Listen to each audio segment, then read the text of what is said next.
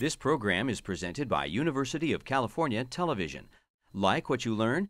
Visit our website or follow us on Facebook and Twitter to keep up with the latest UCTV programs.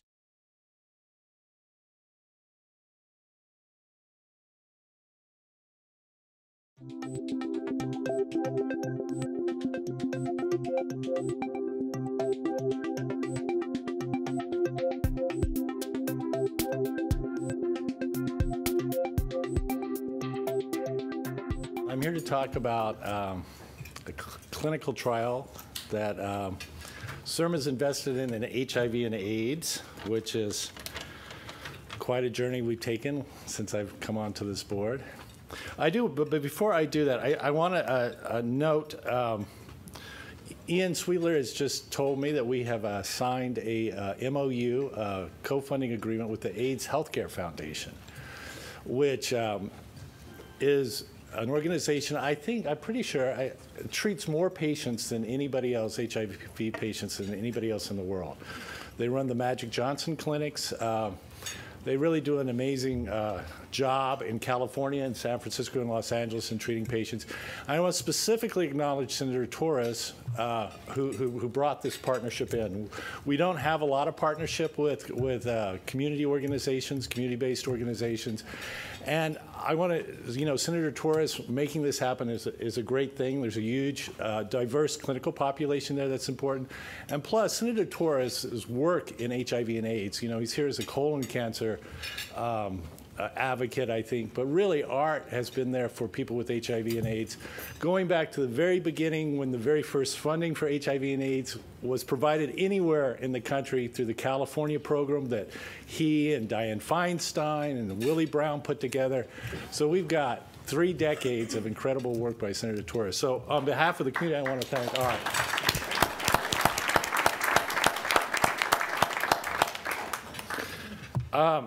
I also, just in terms of this particular project, I noticed we just approved another stem cell, hematopoietic stem cell gene engineering project. We have another one in B thalassemia.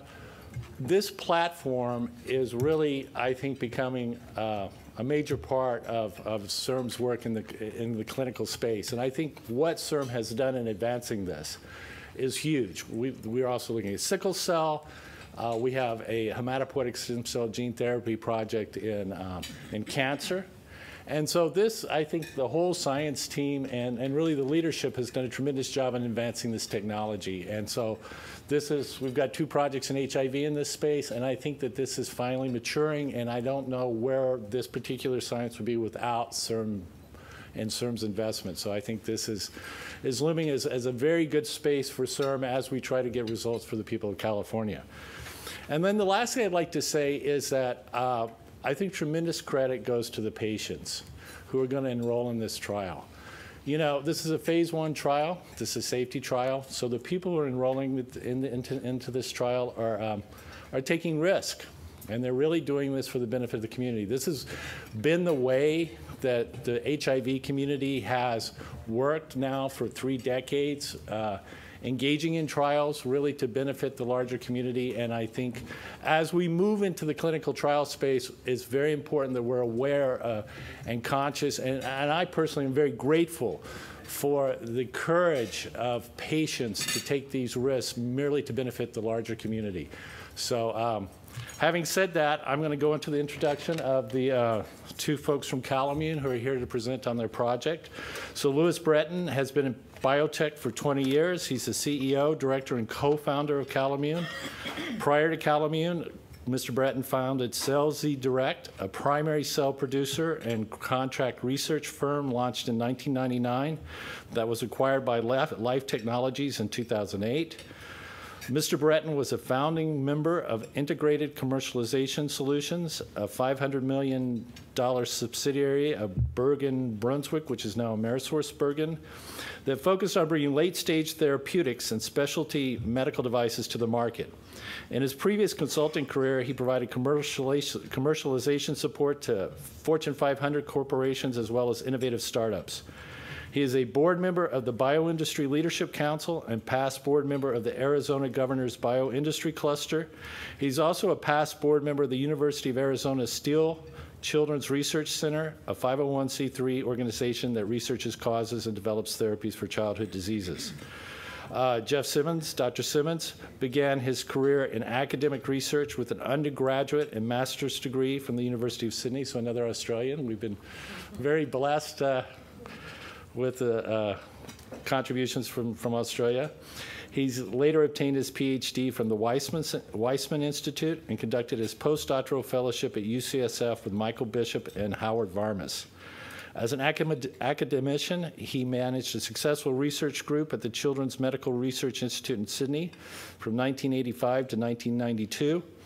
While in this position, Dr. Simmons was awarded 2 prestigious senior and principal research fellowships through the Australian National Health and Medical Research Council.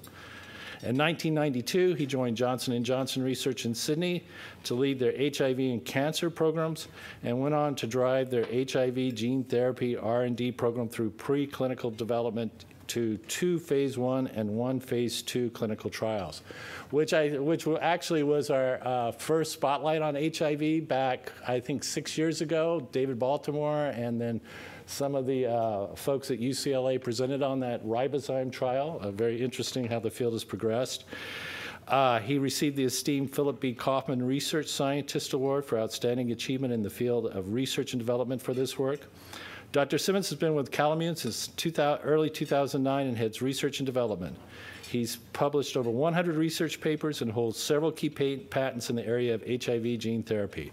So I welcome them to come up and present, and I thank them for their work.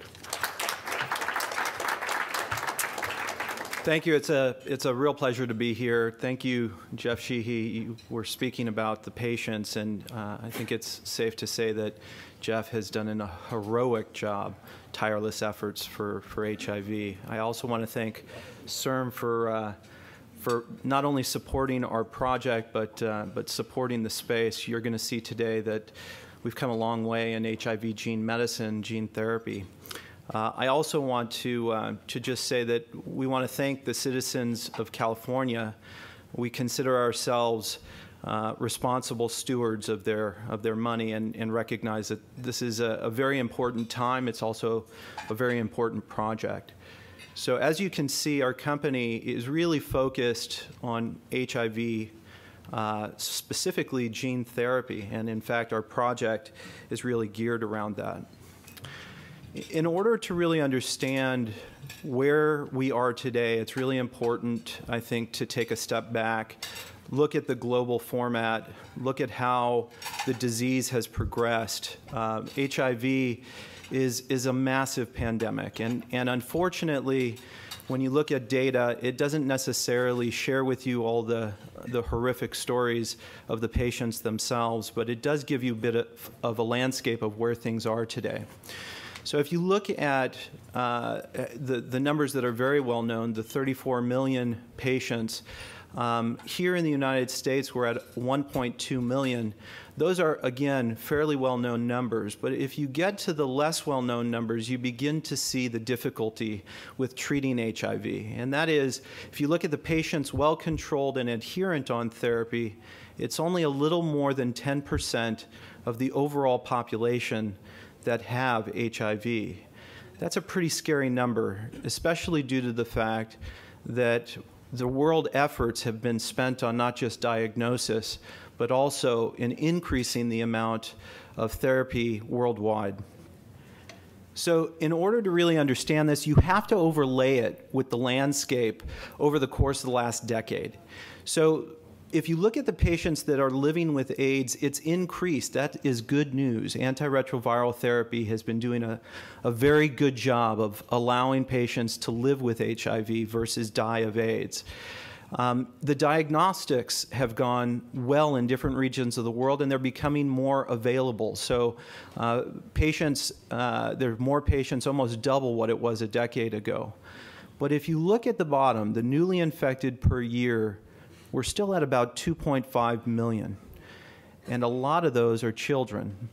And if you split it in half, it's almost 50-50 between women and men that are contracting HIV. So there's further complication. Despite the fact that these medications have been incredibly useful, And I'm sure that you have seen some of the spotlights in the past that really went into some of the complications of the antiretroviral therapy. The good news is people are able to be on it for long periods of time, but the bad news is that it unfortunately has an effect on different parts of their system. Their bones, sometimes their heart, there's an accelerated aging, and it's not a cure. And they have found that if you take patients off of antiretroviral therapy, there were studies that were done that were historical studies relevant to tracking patients that have gone on some level of holiday, you'll see that their HIV comes back and their viral loads will retract within a fairly short period of time.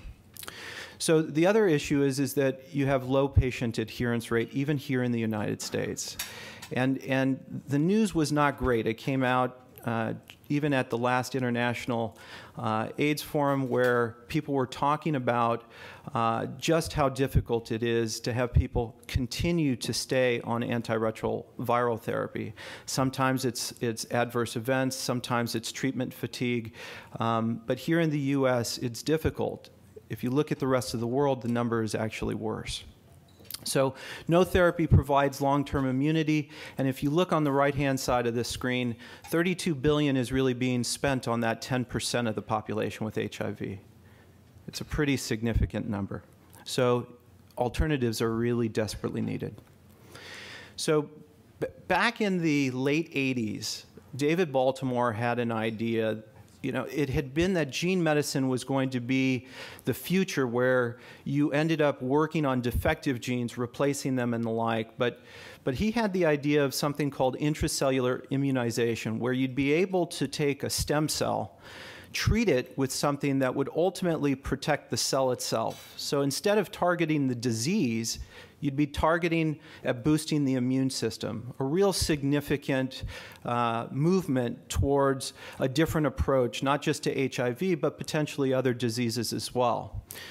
The issue with this, though, is that this concept that David had was still at the early stages of the progression of this science. And so the field of gene therapy was still quite raw. Since that time period, there's been a lot of different advances in technology that have really allowed for the field, the entire field, to grow and develop. If you look at those, it's really required that there are multidisciplinary advances for breakthroughs in any field to grow, in our field especially.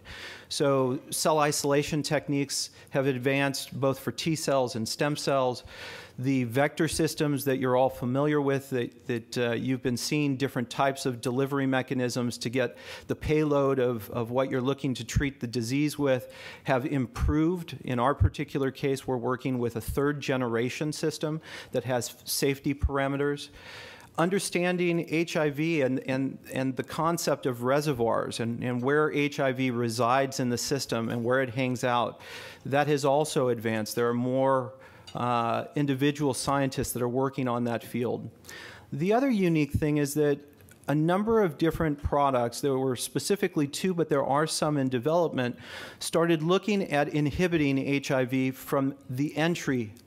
So if you could block HIV from getting into the system, and you'll see why this is so critical, that maybe you have an opportunity to decrease how it proliferates, how it grows, the increase of the viral load.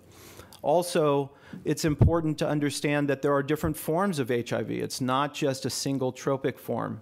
Even though CCR5, which is part of our particular story, we believe is one of the most critical elements, there's CXCR4, and people are starting to learn more about what that process looks like in tropic conversion and the like.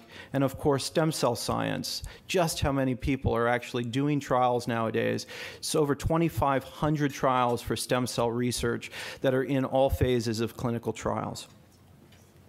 So HIV gene therapy has been around for a while, and as I had mentioned, it's still a work in progress.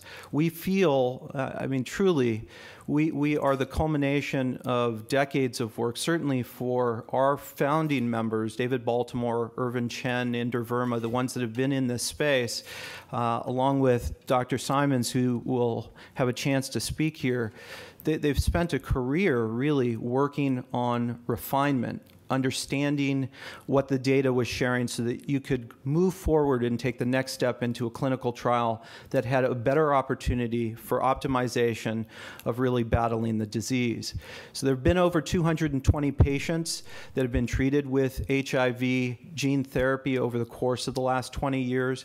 If you really look at what has been achieved and what's been learned is we know that the stem cells and T cells actually can be successfully harvested, gene modified, and given back. Marking level, unfortunately, without any type of conditioning, is about 0.001% or 0.38%. What this means is you want to get those stem cells to go back into the bone and continue to repopulate with new T cells that ultimately become the warrior cells of the body to fight HIV. If you can't get enough of those cells in, there may not be enough selective pressure by HIV, which kills off the other cells, in order to have that be the therapy, the one-time therapy, versus having to do this multiple times. So we are hopeful, and you'll see why, that we can begin to move forward in increasing that number. We also have learned that monotherapy is likely not sufficient to really prevent resistance. Just like the cocktail therapy, HIV finds new ways of going around different therapeutic mechanisms, and so you really need to make sure that you have a multi-dimensional, multi-therapeutic approach. There are encouraging results about viral load and CD4 T cell counts. Sangamo has just recently published some data, as well as Carl June. That's very exciting. There's also selective advantage that has been demonstrated back in 2005 through Padsakov's work, and it's been shown over at City of Hope. They are working primarily with HIV leukemia patients or lymphoma patients that myeloablation increases the level of engraftment. So there are hints along the way, and really part of this process has been to learn what is going to work, to be able to tweak it, manage it, and come at it with a new mechanism. So the Cal-1 therapy that we're taking forward, that CIRM is helping to support, really has multiple different places that we have looked to impact, trying to head towards better efficacy for HIV gene medicine. The first is that we've got a combination therapy, and we have found, at least in the early mouse and animal studies that we have conducted, including simian studies, that we're active against all tropic forms. Now, again, my studies, simian studies, are not human beings, so it's an important next step, but it's good indicators that we're on the right track. Also, it's mitigated against resistance, meaning that it continues to work even though there's different generations of the form of HIV. We're also looking to target two different cell types. We're looking at targeting the T cells, the cells that are actually directly attacked by HIV, to strengthen them. And those tend to be shorter lived, though there are some of those types of cells that live longer in the system, and there have been different groups that have shown that.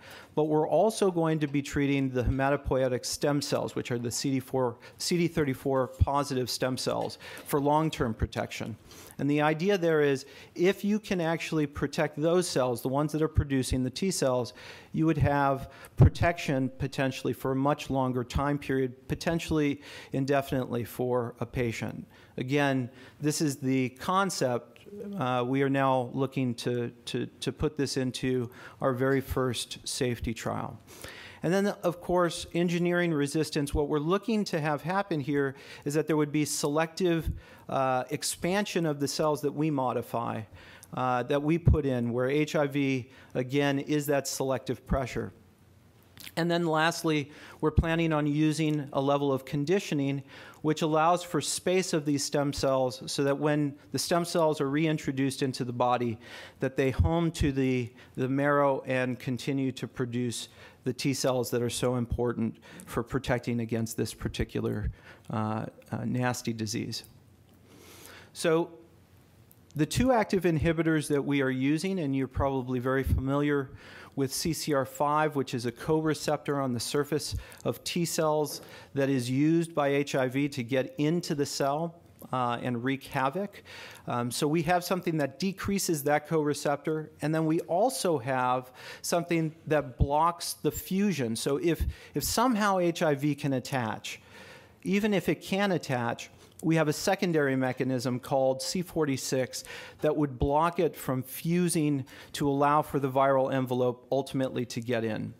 We've consistently, again, in our preclinical models, seen a 3.5 to 4 log inhibition. This is quite good against what tends to be the case with antiretroviral medication. And if you look at the test that we've conducted, we wanted to make sure that, again, resistance was something that we could tackle. So we've tested it against CCR5, CXCR4, and dual tropic strains of virus, and it has done well in those areas as well. So why did we select this particular mechanism? Why is it so important to hone in on a mechanism like a co-receptor? Well, nature has done a lot of wonders for HIV, and for some patients, nature has actually provided a specific level of protection, complete protection, if they don't have this particular gene that creates the co-receptor. So 1% of Caucasians actually lack CCR5, and they're completely protected, whereas about 10% have about half of the CCR5. They do get HIV, but they have a delay of the progression of disease by 3 to 5 years. So again, half of this CCR5 provides a delay. What Dr. Baltimore and scientists at Calimmune have looked to do is decrease that number from a half to much, much lower percent. So in our previous studies, we've been able to get approximately a 10-fold decrease in CCR5, which is translated to protection of those cells. So up until about 2006, people that had been looking at cell and gene therapy for HIV were incredibly skeptical whether it was even feasible to consider this path. And if you look at that time period, you can see that people were getting a bit more traction in regards to antiretroviral therapy, though the costs were continuing to go up. And they were hopeful that the generics, when generics came out, that they would be able to provide that to the rest of the world at a low enough cost and get that out. Unfortunately, that effort, as you can see, it's been very, very good. The progress has been good, but it has not really captured all of the patients. And so in 2006, there was something that provided tremendous hope for the entire community. And that was that a doctor ended up treating an HIV leukemia patient, Timothy Ray Brown, who you see on the left-hand side of the screen, the doctor Giro Hutter on the right. The patient had HIV and leukemia, required a full bone marrow transplant. And because of that, he needed to have cells from a different patient. His doctor deciding that, that he might be able to do an experiment where he would provide blood type matched cells back to his patient, but also with that rare CCR5 negative constituency. When he ended up giving those cells back, he recognized that his patient had no HIV detectable, and it's now 6 years later, and the patient has no HIV and leukemia. And this was a big step forward, because despite the fact that it was somebody else's cells, despite the fact that it was an allogeneic transplant, it ended up having a result that showed that HIV in this particular circumstance, and it was just one patient, could potentially be eradicated. They call it a functional cure, and I say potentially because HIV still may be there, but this patient has been off of all antiretroviral therapy for that time period. So it's very exciting, and back in 2006, this was at the cutting edge. Today, many are looking to repeat this exact experiment, but we're not looking to do this exact experiment because giving somebody else's cells could be extremely difficult to scale this to the type of world population that we're talking about. So in order to really talk about exactly what we're doing, that hopefully begins to take a path of moving towards what transpired with the Berlin patient is Dr. Jeff Simons. Jeff?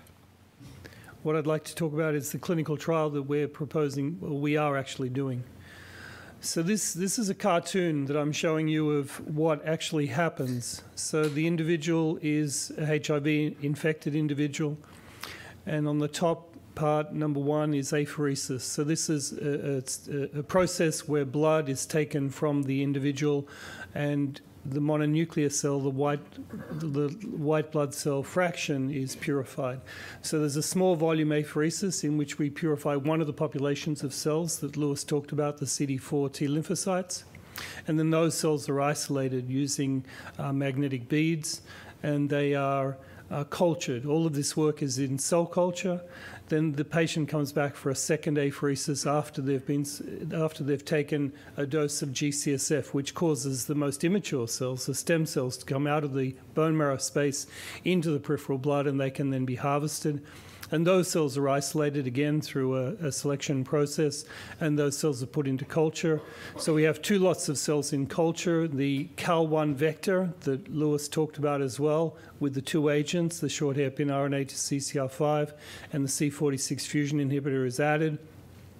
The cells are frozen, release testing is done to make sure the product is safe, and then both those cell types are introduced into the individual to see if our theory is correct. That is, we can produce a population of cells within the individual that are protected from HIV and mimic the results seen in the patient, Timothy Ray Brown, that Lewis talked about. So this process has begun.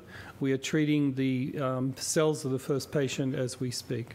We mentioned previously that we need to make space, and there is an agent called busulfan which creates bone marrow space so that there is more room for the stem cells that are being transduced to expand and their progeny to expand to produce the population of cells that are protected from HIV.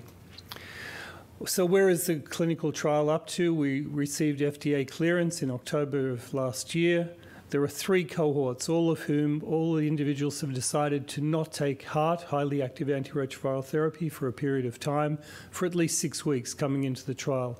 There are 3 groups. One who received the stem cells and T cells with no conditioning. The second cohort who received stem cells and T cells with a low dose of conditioning. It's 4 milligrams per kilogram of busulfan. And then the third cohort, moderate conditioning with both cell types, 8 milligrams per kilogram. The inclusion criteria, CD4 counts the lower limit. The CD4 count must be greater than or equal to 500 cells per microliter. And the viral load upper limit of 100,000. These are safety measures to make sure that the subjects who are entering the trial can see the trial through to its conclusion. So this is the design of the trial. It's the trial that is being conducted at the moment. This work is being done at UCSF at the mission site, and staff are there processing cells. They have just finished processing the first patient's cells. They will be frozen, and then after release testing, they'll be infused back to the same individual. So that's all we wanted to say today. We wanted to describe the type of therapy that we are using. We wanted to explain the rationale, that is to produce a population of cells that are protected from HIV, different to taking tablets for life, and that is the current therapeutic regime, and there are side effects of those tablets that can be severe. This is a different paradigm. We're putting cells into the patient, into the individual, to produce a population of cells over time that mediate protection from HIV.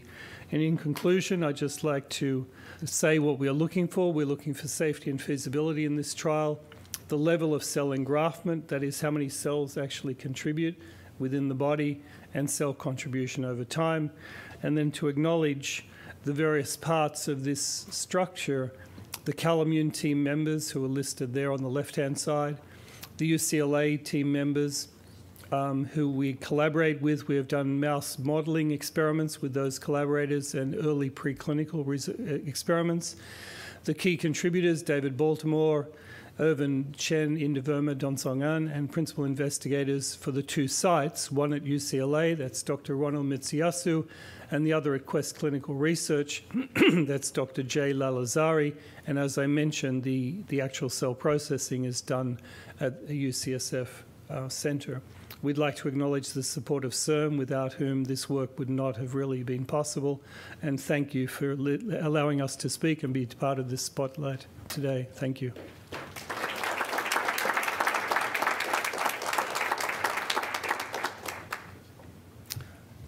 What do we do now? Thank you, Dr. Simmons. Anybody have any questions for either gentleman? Yeah. Dr. Duliege. Yeah, first of all, congratulations, sincere congratulations to you, your team, Mr. Breton as well, for having done or doing this pioneer work, which is absolutely amazing and requires a lot of hope, future, and dedication. Two quick questions is, how large is the trial and when will you expect to have the first readout, roughly? The second is, can you tell us, if possible, a little bit more about your interactions with FDA and how do you see the next steps after that? The interaction with the FDA? Yeah. Yeah, so the size of the trial, it's 12 individuals, 4 in each cohort, the cohort 1, 2, and 3 that I talked about. Mm-hmm. As to results, we are treating the first cohort now, and that will take place over the next few months. Then the major readout is at 12 weeks to see that we're getting reconstitution in terms of safety and gene marking. In terms of interaction with the FDA, that's been a very nice and pleasant process, actually. They've been very supportive. There's been iterations backwards and forwards in terms of the trial design, the safety measures, and we've been very happy with the agency. And the 30-day window was also very busy, but we succeeded in answering the questions. Would you like to comment further? I'd like to just say something actually about the regulatory body. Our space is maturing, the gene therapy space as a whole, and we dealt with CBER, and it was a really unique opportunity to see how, because we had multiple things, obviously, that are quite unique about our study, how best to address them. And we have believed as a company early and often is the best way to coordinate. And they were quite responsive. So we think that that's because of all the heroic predecessors in the field that have really laid the groundwork for us to move forward in this capacity. Dean Pomeroy. I too would like to add my congratulations, and as an HIV physician, I'd like everyone to just sort of stop for a moment and remember that they were here when heard about this study at this moment in history, because I can think back to the first AZT trial, and I don't think at that time we understood the significance of that trial, and I want to make sure everyone understands the significance of what's being talked about here. I mean, I do remember 3 decades ago when this disease was inexorable, and if I could have imagined then the fact that 3 decades later I would be sitting here listening to the hope that is engendered by this concept, I don't think I could have imagined that, because we were too busy holding people's hands as they died. And so now what this is, and we don't know if this one will work, but we do know that it brings hope, and it uses the power of all of those patients who acted up all of those years and demanded research investment, and it uses the power of science to try and find a better solution than we've had to date. So congratulations. Thank you. Thank you very much. Thank you. Senator Torres. First of all, I want to thank Jeff Sheehy for his very gracious remarks and for his leadership for all these years. And thank you for both of you, doctors, for the wonderful work that you are undertaking, which I think is going to be a testament to the confidence of the voters of California in creating this agency in the first place. It was in 1982 when I was chairman of the subcommittee, the Ways and Means Committee on Health and Welfare. And it was a very difficult time, very difficult time. We did have money, though, at the time. And so I was able to secure a $25 million grant to people that were working on HIV, especially Dr. Marcus Conant in San Francisco, who really did tremendous strides with Kaposi sarcoma at that time. But it was very difficult to get the approval for that money. We were very lucky that we had some courageous legislators who at the time supported that effort. So for me as well, all these years later, it is so riveting and so inspiring to hear what you're doing. Congratulations.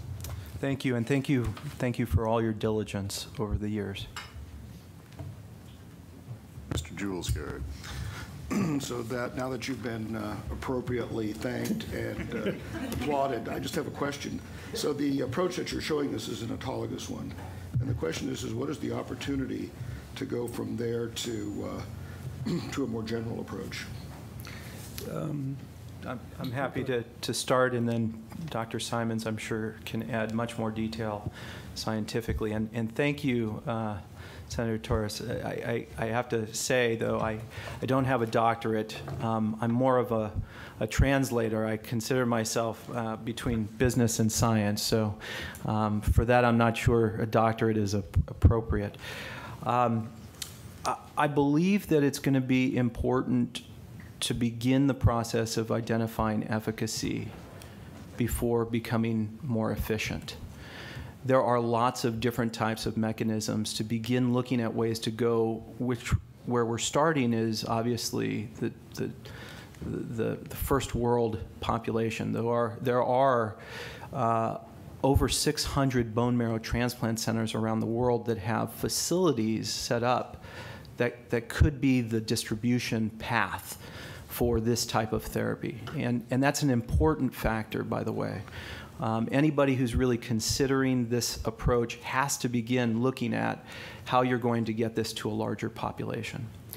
The other question is how else could you potentially move this beyond autologous cells? Well, there are possibilities of doing that, where it could even be an allogeneic therapy of sorts. And there are new technologies working in cord blood. There's a lot of people that are working with different types of mechanisms to push that process along, as is our internal group looking at ways to advance it.